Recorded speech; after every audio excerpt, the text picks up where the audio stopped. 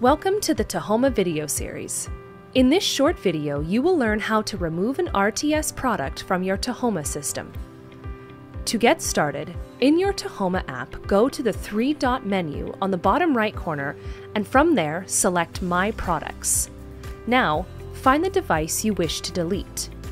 Delete a product by pressing the trash can icon to the right of the device on the screen. Carefully follow instructions to delete products, as damage to devices could occur.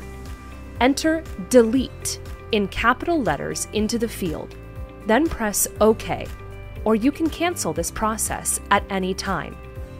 Confirm the proper channel on the RTS remote to control your device is selected.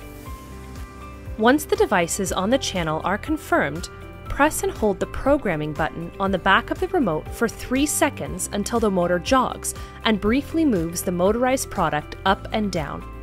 Press Next and you will notice another jog validating the deletion. Back in the app, test the deletion by pressing the buttons available.